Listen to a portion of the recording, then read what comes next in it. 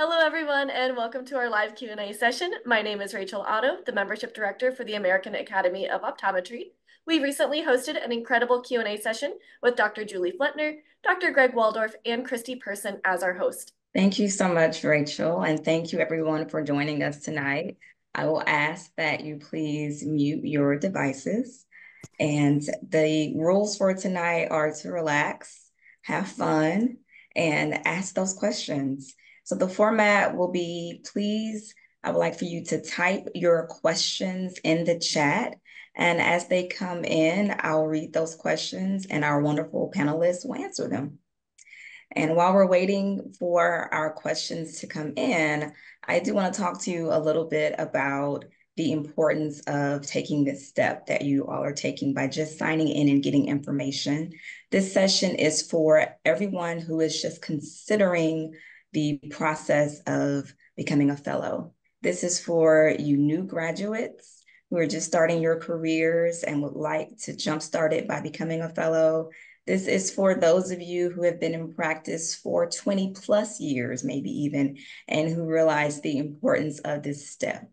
And also, this is for those of you who may never have opened up an Academy website to look at any information and may just be wanting to get started straight, fresh from nothing, basically, no information at all. And then it's also for those of you who may have started your applications and got a little stuck along the way and may need a little bit more encouragement as you go through the process. So whoever you are, this is for you, and I'm glad that you are here. And we do have a few questions that have come in. The first one is from Ms. Candace Alford. She says, I completed a residency 5 years ago. Will those points still count towards fellowship? And for this question, I'll ask Dr. Fletner if you can please give us a little bit more insight about that. Hi, I'm Julie Fletner. I'm National Chair for the Admittance Committee. And yes, the residency points do not expire. So even if you completed a residency 5 or more years ago, it just has to be an ACOE accredited residency in order to be eligible for the fellowship points. So if it's a non-accredited residency, it would not be eligible. Okay, thank you for that. I hope that answered your question. Charlene also mentioned that she has to log off for a bit and wanted to know where this will be uploaded. And Charlene, this will be uploaded on Facebook. So you can check that on your leisure to find any points that you may have missed. Let's see, someone else asked, Ms. Rabia asked, if someone is interested in doing both clinical and research fellowship, are they allowed to do so? And for this question, I'll fill that to Dr. Waldorf. That's a good question. I mean, actually, that's an interesting question. That's really splitting it. Do you have to choose one, Dr. Fletner? I mean, Yeah, so the FAAO is going to be the same distinction whether you do the clinical track or the scientific track. Typically, if someone's actively doing more research, they would do the scientific group.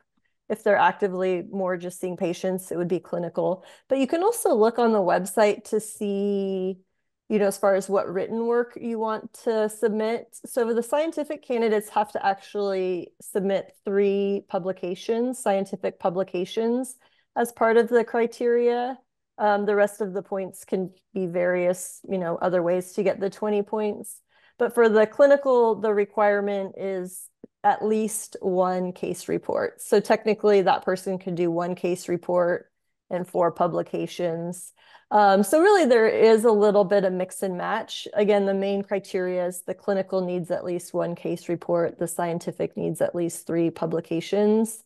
And a little bit, one way or the other, are you doing more research or more patient clinical care to guide you? But the fellowship distinction is the same no matter what track you go. Yeah, I think I'm looking on the website now, and I think if you would probably want to go clinic, because it looks like under scientific candidates, it says that those case reports I don't think are allowed to go toward points, because it says no on there. So I think to answer your question, I would do clinic, because if you did it as a clinical candidate, because then whatever you're doing Yeah, the scientific would just be account for. publications, Yeah, yeah. posters, a So lecture, residency, yeah, leadership. So yeah, everything but the case report. Yep. Wonderful. Thank you both for that. We have another question. This is a really good starting question too. It says from Aya, it says, can you please walk us through the process of becoming a fellow?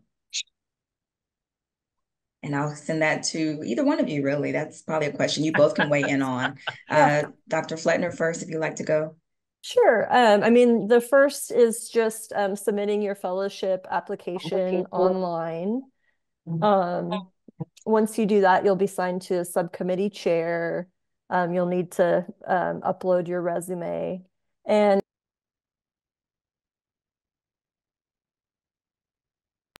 sorry, it looks like I got muted maybe, or maybe we all did.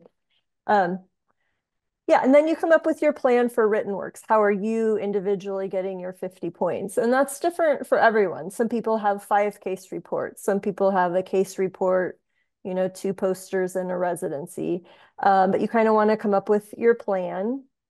And then you'll start submitting your written work. And, depending whether you want to finish in 1 year, 2 years, or 3 years, you just have to submit by the case report deadlines for the year that you want to sit for orals. So say I want to aim to sit in 2025 for my oral examination, I would need to submit the first case report by February 1st, and the second case report by April 1st, and everything else by May 15th.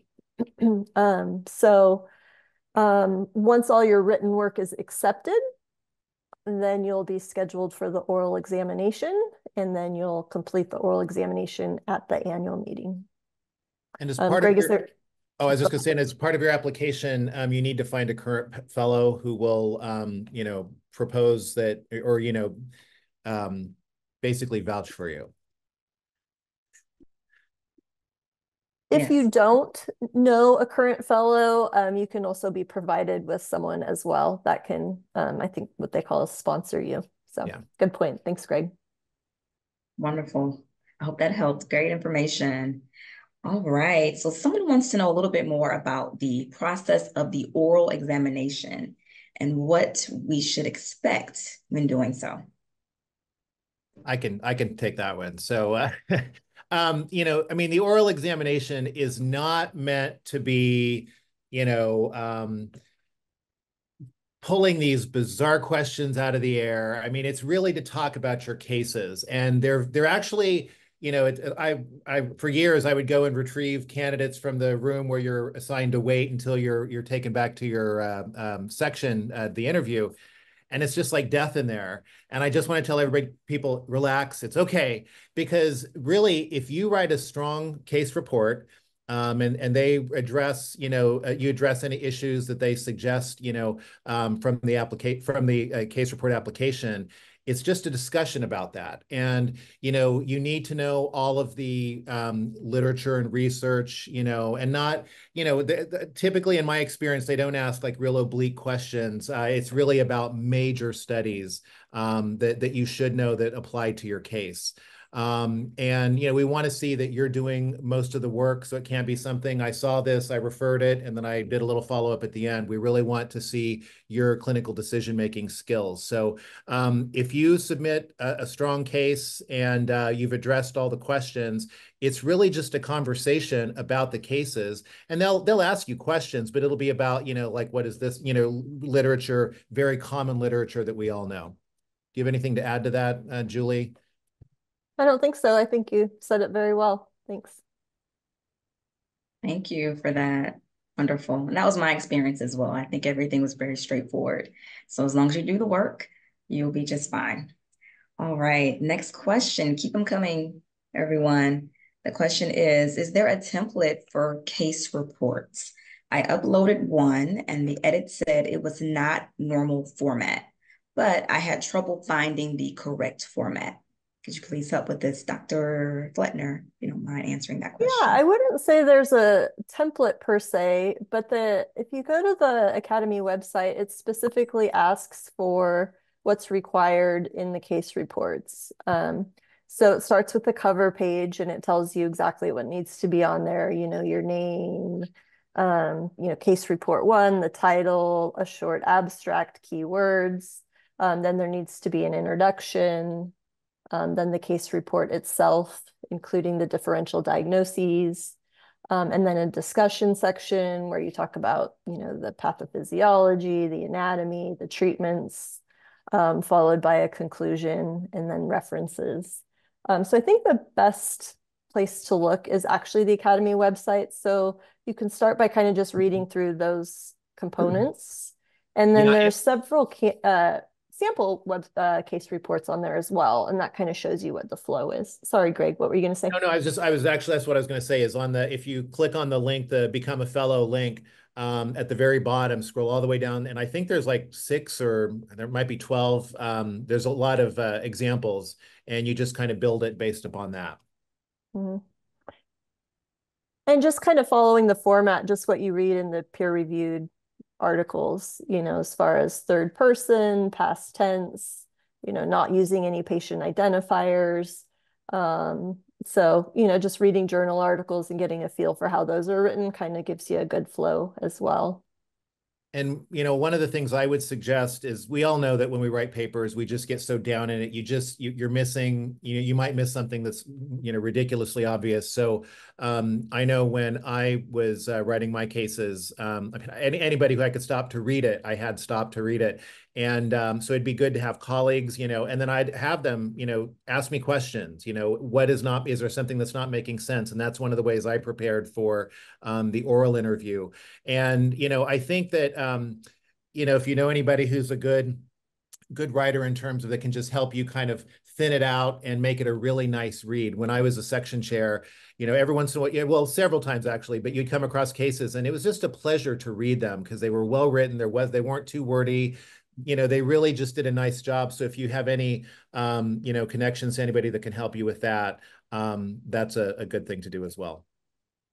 Yeah. And there is also a mentorship program as well. So obviously it needs to be your patients and your work. But if you're a person where maybe writing doesn't come naturally to you, or you want or feel that you need some help, there's a mentorship program as well. So once you're established with your chair and start the process, and you feel like you're maybe struggling or need a little help, you can ask for a mentor. And you'll be assigned with someone, of similar background. If you're a BV person, they'll find a BV mentor, contact lens, or primary care. Wonderful. Great point. Thank you so much for that answer. All right, we have another question, and it says, hi, regarding the case report, the candidate can do a case report in one area of interest, or he can go ahead with multiple case reports with different, I'm sorry, I'm reading the answer. Okay, I see. Okay, someone replied here about the previous question. I'm going to go right ahead with the next question. And it says, I am a professor in Africa, schooling in the US now. We are to publish in a top-notch journal in Africa, which is a requirement. So I have one paper in an African journal. I submitted it for points in the scientific route, and it was rejected because it is not part of the AAO journal. I want a clarification on that. And I'll say, Dr. Waldorf, if you could answer that part first.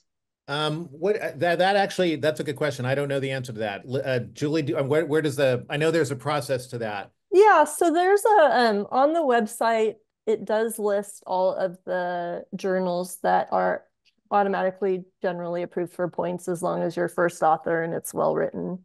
If there's a new journal and you feel strongly that, it's peer reviewed, that it meets all the criteria, then you can ask, you can send it to your subcommittee chair, who would then forward it on to the national chair, as well as Rachel.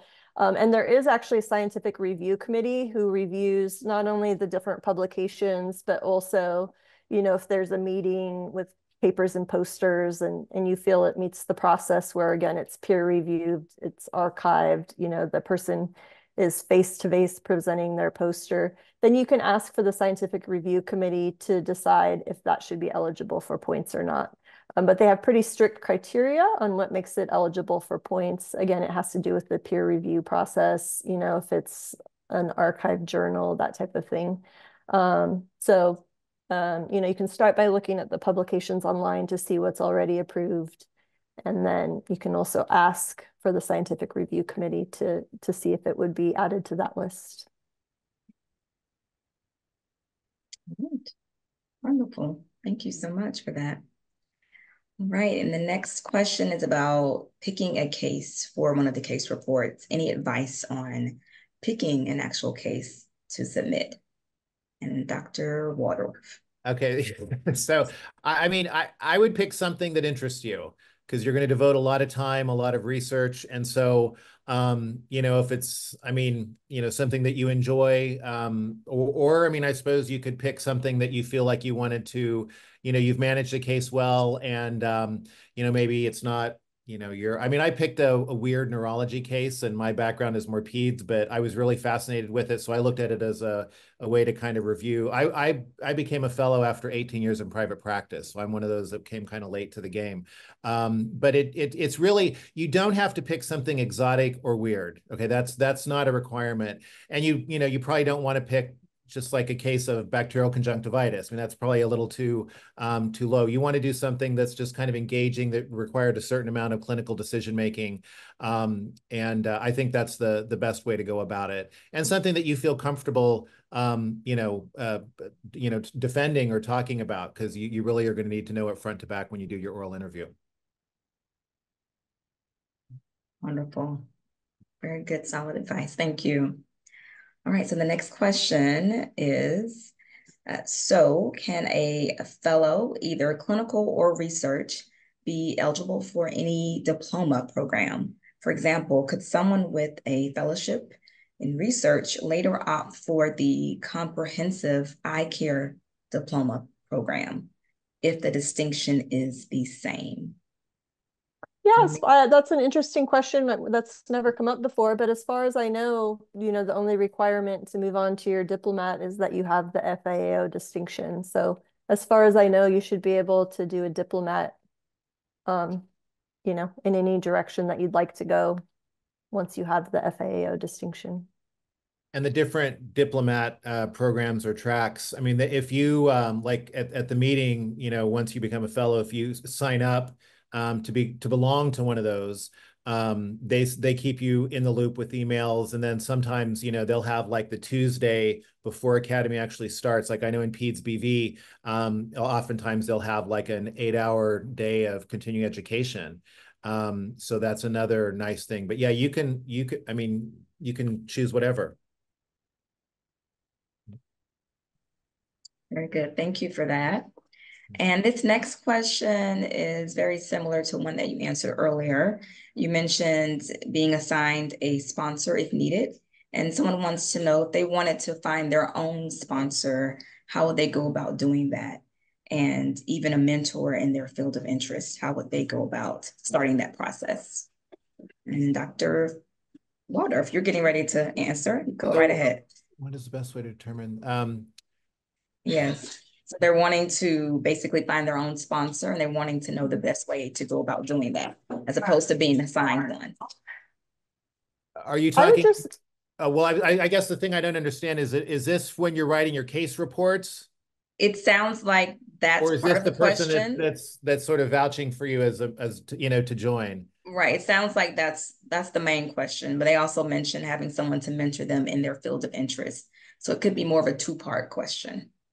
So So the when you're writing your papers, or when you're kind of in the decision-making process, if you speak to your section chair, they will reach out to us, and then we will reach out to the mentoring committee, and they'll match you with somebody who has who works in a similar field, or that would just be available to you to help you with the paper. And how can we sponsor? I'm still confused on the sponsor, but Yeah, I think they're meaning when they're writing their case report. You mentioned earlier that they could be assigned someone to Yeah, vouch yeah. for So them. I mean, so you could, obviously you could use anybody any colleague. I know I used lots of people from when I was in my residency just to take a look over, professors and stuff. But yeah, we'll help you with that if you don't know anybody that feel comfortable with running the case by. We will hook you up with somebody who can do that for you. And then Dr. Fletner, did you have anything else that you wanted to add for that question? Yeah, and for the initial sponsor, if that's what they're asking, it doesn't even have to be anyone in your area of interest. It can just be a fellow that you know, someone you went to school with, someone you met at the meeting, one of your former educators. So for the initial sponsor, it doesn't have to be someone who practices the same way that you do. Just a fellow that's excited for there to become another fellow. Wonderful. Thank you so much, both of you, for that.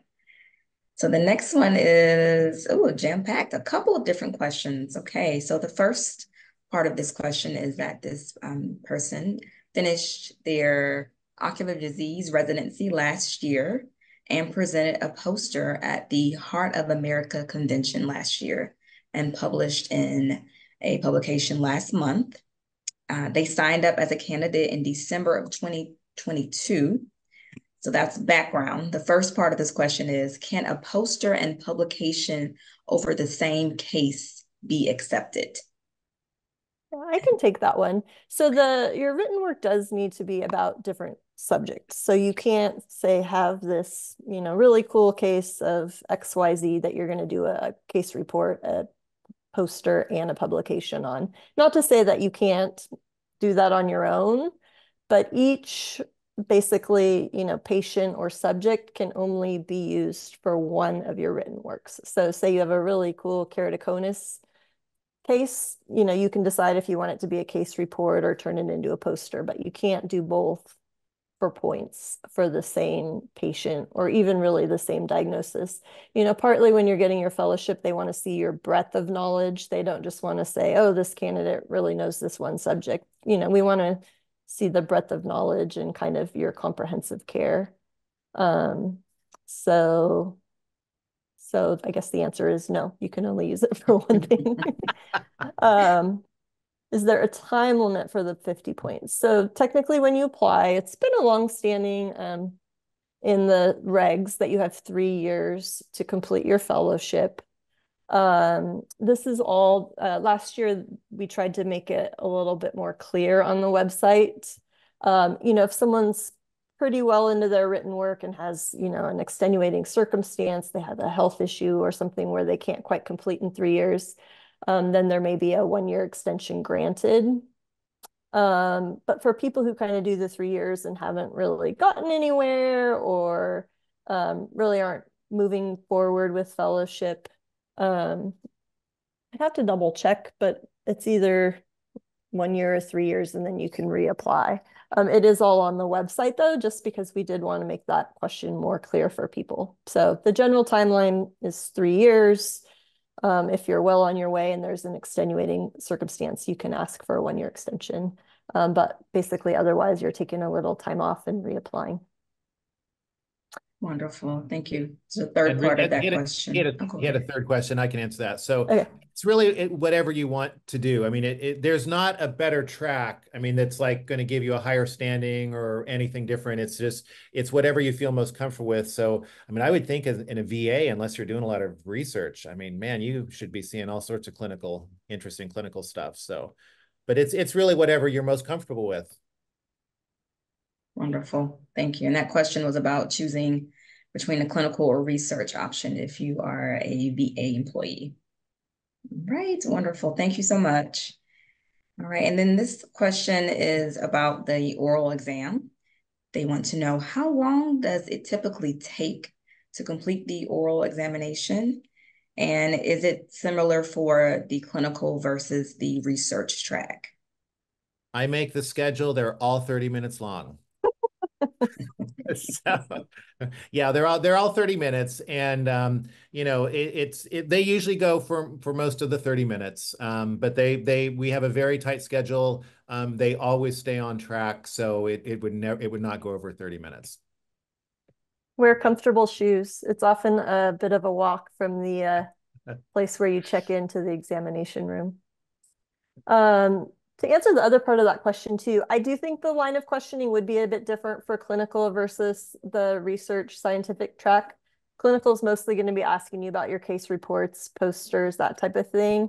For the scientific, because it's more research based, they'll be asking you about, your methods. And really, I don't do much research, so it's above my pay grade, but definitely more the methodology and the research aspects of it will be in the scientific research track. So there would be just a different feel to the questioning. Wonderful. Thank you so much for that. All right, so this next question is, just bear with me as I work through this question. So the question is, do you know if my intern research project that was done with the contact lens manufacturer will count towards points for my clinical fellowship? So I'll pause and let you answer that part, Dr. Wardor. I guess, I mean, my intern research project, these all have to be done when you graduated, right? Julie? Yeah, so for any case I guess what I'm report, just reading poster, is or that was that as a paper, student. yeah.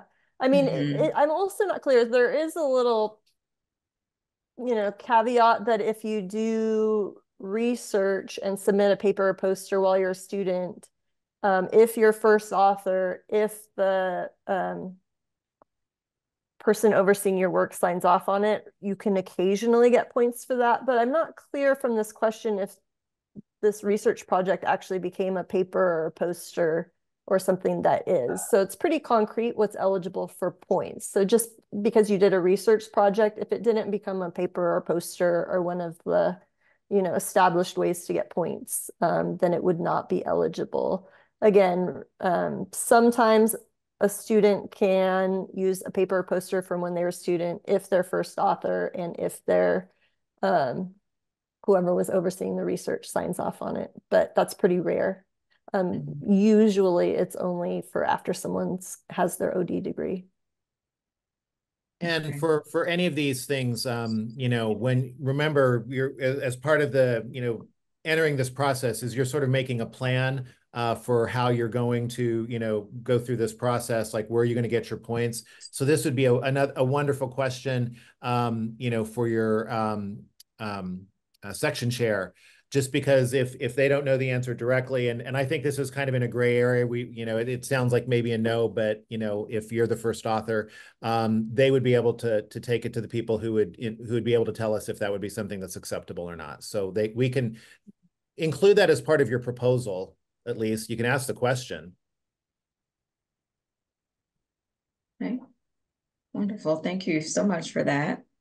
Say, Dr. Julie, I'll ask you this question. Can an advanced degree, a master's degree, count towards points? And if so, is there a time limit over 10 years ago? Yeah, so the master's degree you can use toward points as long as you're not also using a residency. So you can't get points for a residency as well as a master's.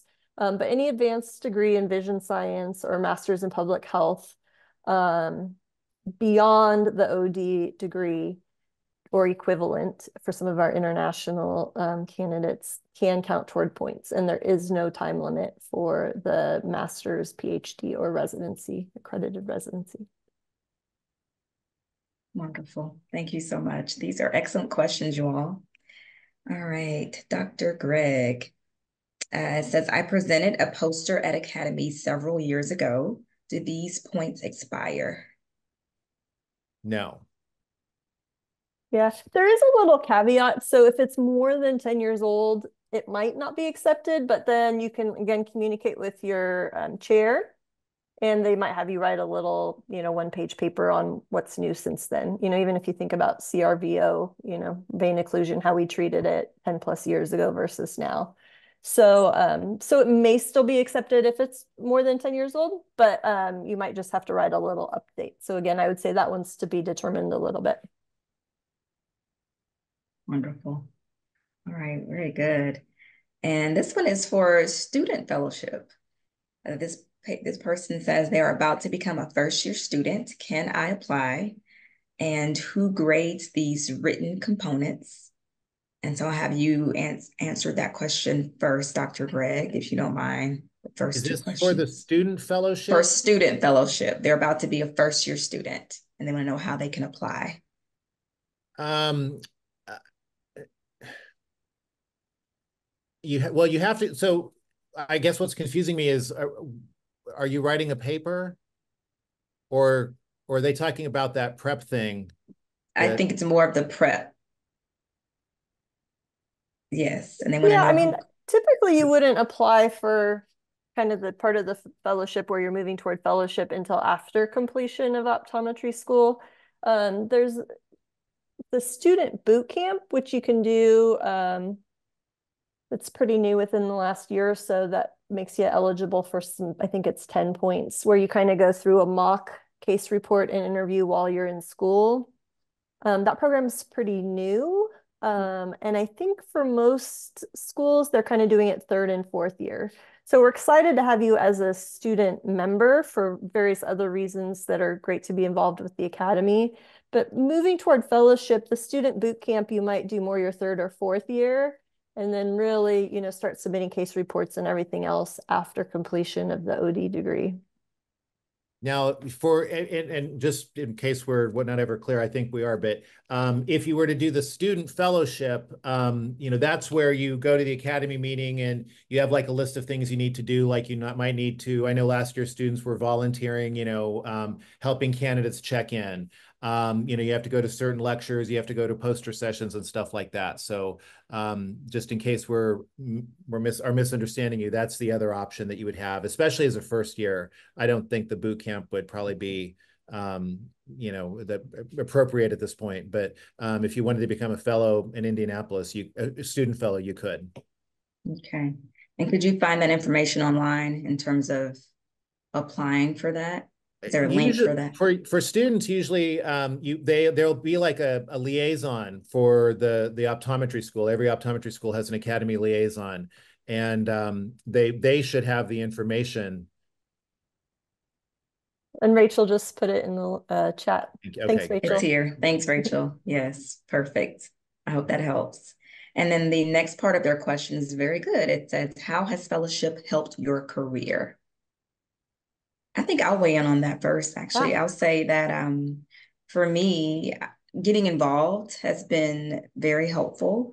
When I became a fellow, I wanted to gain more leadership experience. And so I was able to participate in the FLOM Leadership Academy, which is only open to fellows. So that's one way. And as a result, I'm here tonight representing the membership committee. So that, I would say, has been very helpful in gaining more leadership skills, more confidence, and then being able to network with fellow optometrists who are game changers. So that's how it's been helpful for me.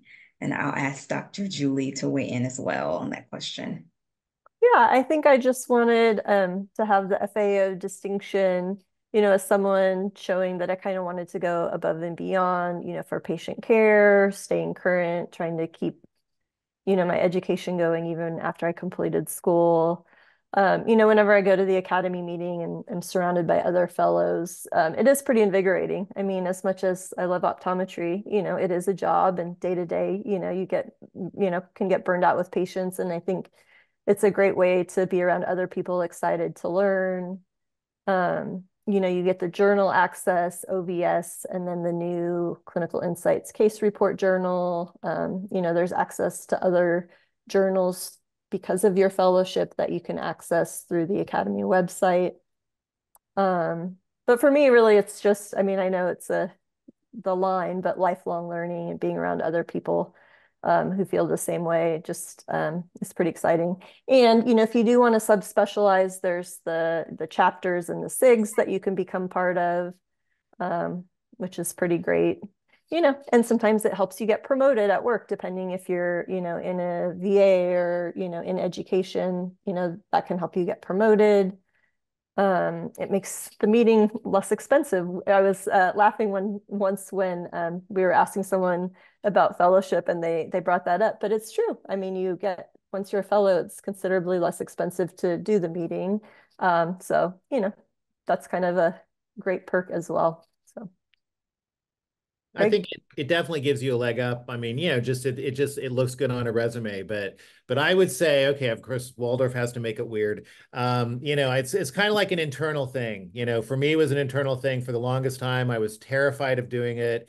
And, finally I made myself do it, and it was really nice. And I mean, like I said, I approached it a lot later in life. And so it was really kind of nice to crack open some books and start doing some research again. For me, it was just, I was really proud that I was able to, later on, kind of approach it and go through it, because I was always so terrified. And, and I really had no reason to be. And after all this torturing myself for, 3 years or however long it was before I did it, it was actually a pleasant process, and I really enjoyed it. So I would argue do it for the internal as well.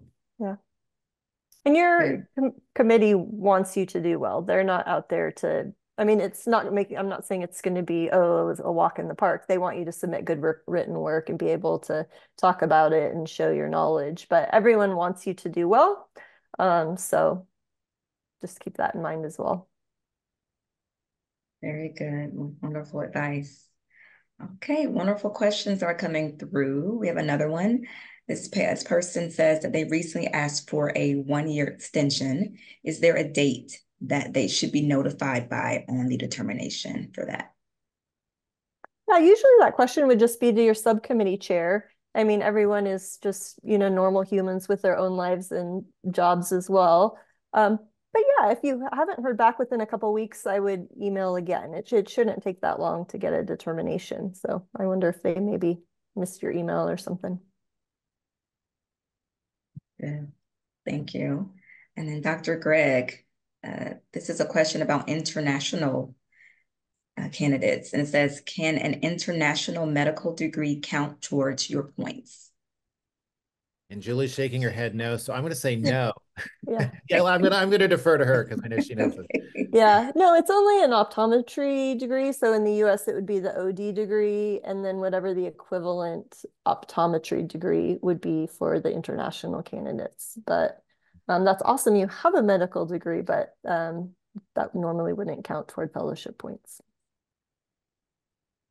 Thank you for clarifying that.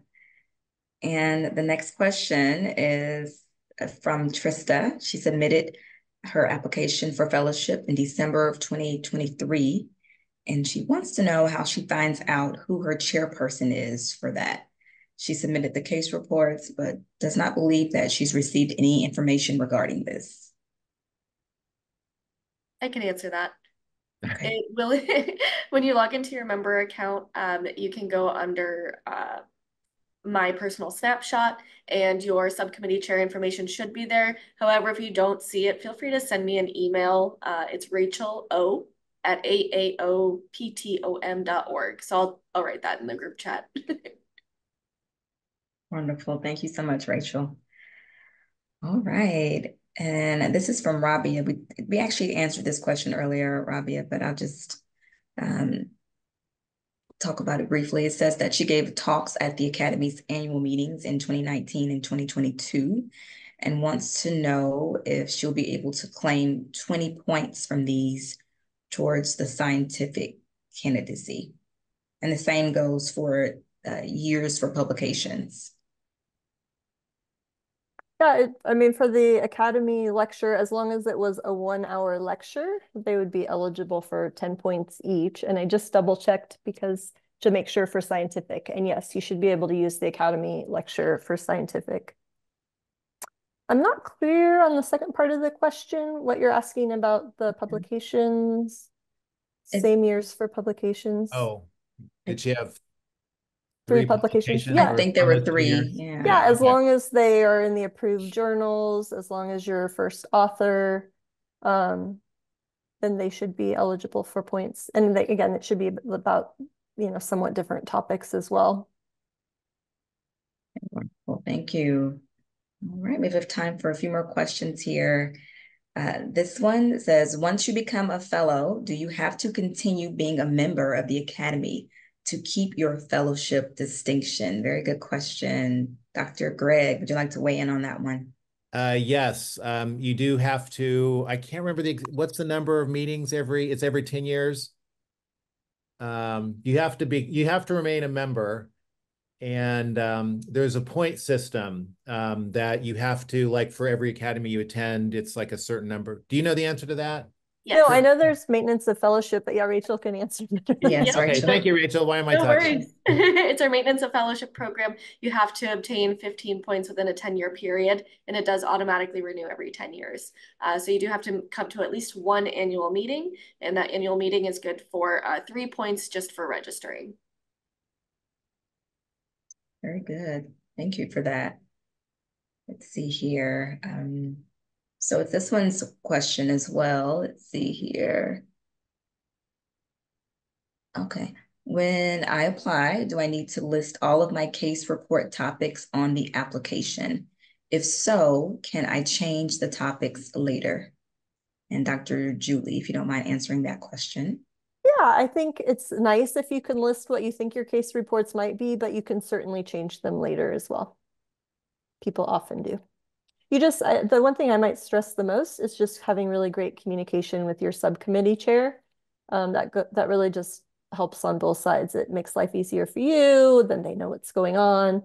So yeah, say I'm going to do, a retinal artery occlusion case, and then you have another case you want to do. Just check in with them. I'm not going to submit that. I'm going to change it to this. So I think as long as your communication's good, you can absolutely change your plan for written work. The other thing too, if you're, say, going from 2 case reports in a poster to 1 case report, 2 posters, not only would you want to let your subcommittee chair know, but you would want to let Rachel know so that she can change in the Academy portal. Otherwise, when you upload your poster, it would go to a case report and makes it kind of weird. So communication is key. Yes, wonderful. Thank you. All right. So this question is about appealing. Okay. So I have colleagues interested in completing the fellowship, but recently secondary authors have not been accepted towards the point system.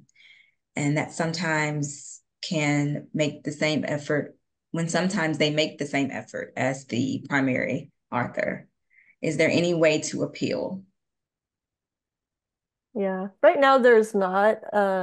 Just in order to try to keep things, as kind of black and white as possible, it's just first authors only. It just gets too messy otherwise. And, really, how do you know how much work someone did? So, it is kind of what it is, but it is kind of first authors only. Wonderful. Thank you. All right, we have another question here. This may be one of our last ones. Dr. Greg. Okay.